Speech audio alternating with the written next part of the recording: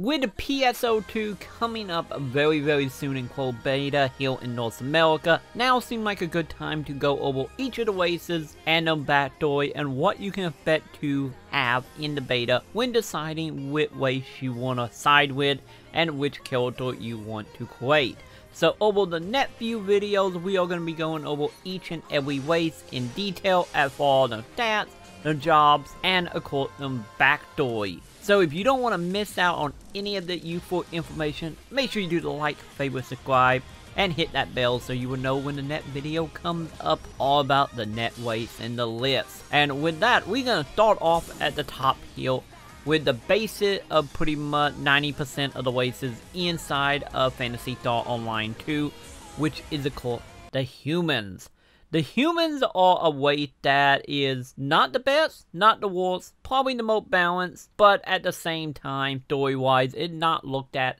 as one of the fondest. Mainly since the human itself is a group of people who decided they wanted to have more and more like the human race truly do by creating the numens, beasts, which don't play too heavily in PSO2, cats, and a few others as well. So the humans are pretty much a race that originally wanted to gain the ability to control the magic around them a little bit better, created other races known as the numens, who sadly didn't exactly work out with them, but a little bit better than some of the others, since they were originally made as super weapons to be more superior to human, which we will cover in our next video. And with that, they also created the cats, which they was hoping to use as pretty much slave, that ended up not going as planned thanks to a small little robot rebellion that once again we will get to later. But the humans as a whole though, fast forward a little bit into the future after a giant war had broken out between most of the races over the 3 major planets in the universe. At the end of the 500-year war, decision was made for each of the races to pretty much get their own planet. Well, the humans, on the other hand, for whatever reason, decided to not be the most selfish way for once,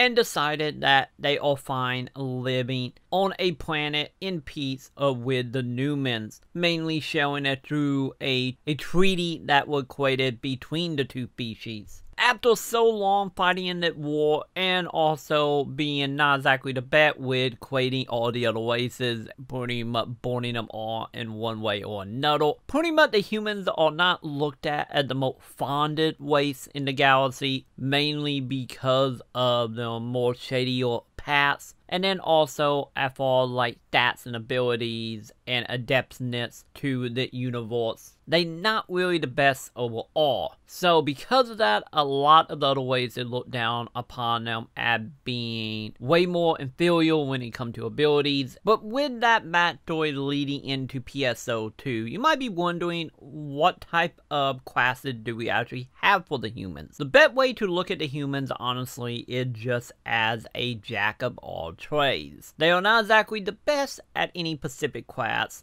but can easily adapt to any playstyle that you might be interested in with them, which is honestly, if you someone who want to take advantage of the job system and the class system in PSO2, might not be such a bad thing if you really want to do some mixing and matching. But if you are looking for a class that is way more focused on a certain playstyle that you've been used to in other MMOs, the humans may not be exactly up your alley. But if you want to have fun and play with all the classes and just see how they work, they not a bad choice to begin with. But if you do want a human that is a little more powerful, not by all that much, of course you might want to look at the male version of the human, since the gender do have a little bit of stat distance, but most of the time usually the stat break down to only about 1 or 2% distance between the genders. The male on the human side is a little bit better as far of a hunter ranger. So if that's something that interests you, you might want to keep an eye on the stats for each of the gender and races here. So with all that being said, the human race overall is a fairly decent one to get your feet wet inside PSO Online 2, and honestly with the stats being the most even across the board, it also not so much having to worry about trying to figure out which job would be better for the humans. Like I said, the downside of the human is since they are a jack of all trades, master or none, they do have a little bit of a drawback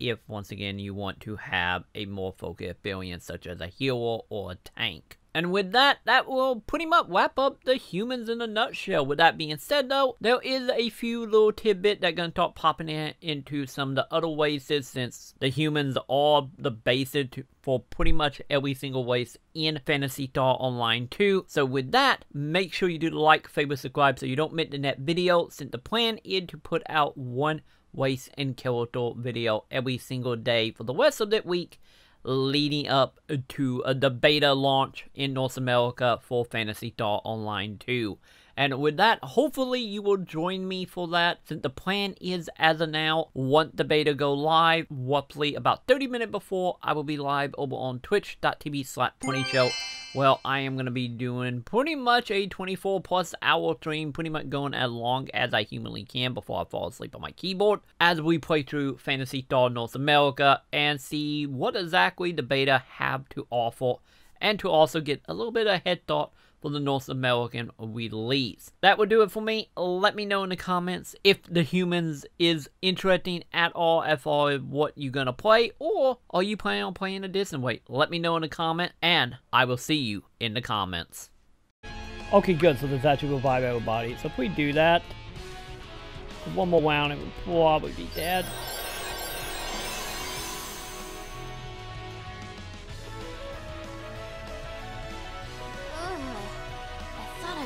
Die. Because you kind of did, Riku.